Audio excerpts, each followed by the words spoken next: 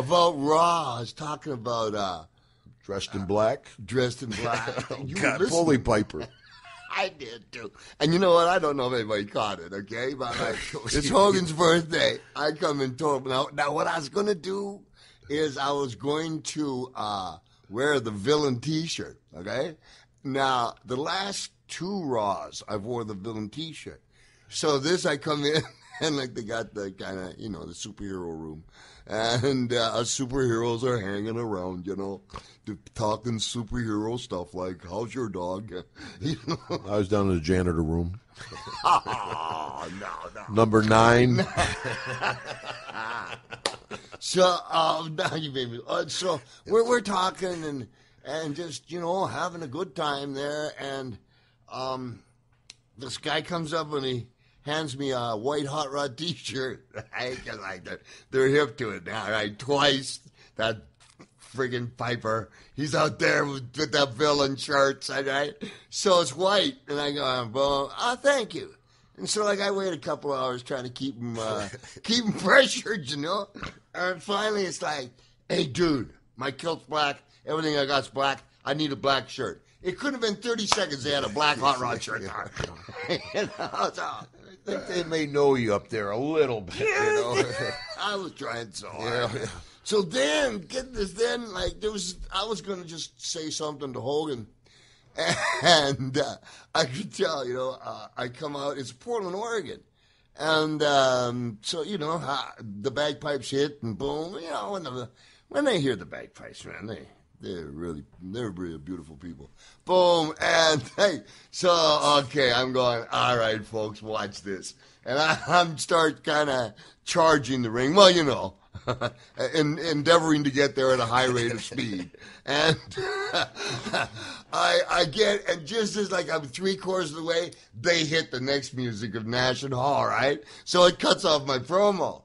And I'm going, and I look at Flair, and Flair's just looking at me, do you know where the bar is? Ow!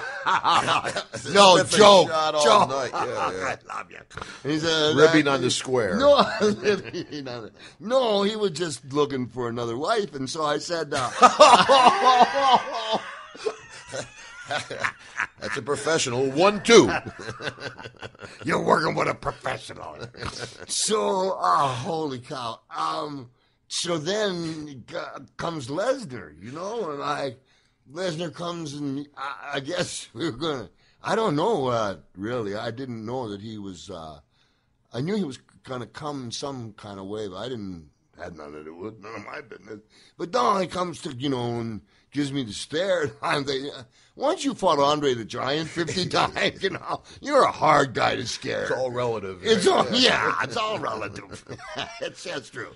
A beating is a beating, so go ahead and beat on me. But it was cool. It was cool. The cake, I don't think the cake worked out like they wanted it to, but there was some of the greatest, and I'll get to Jim in a second. Thank you. The greatest shameless promotion, because I was going to say something, but I don't know what I was going to say. I dressed for the occasion. You're a year closer to death. I can do the promo now. And no writers. Then what would I do? Yell at him. So it was a fun Raw, though. It was a fun Raw. The cake thing, the shameless plugs of, Hogan and I started a historical thing. We were the originators of WrestleMania. And then they wanted me to go, and if you go to the WWE network, you can get it for $9.99. Right in the middle of it, right? You know what I'm saying? So I had a way out. Just like go to RoddyPiper.com. Buy. This is subliminal. Obey.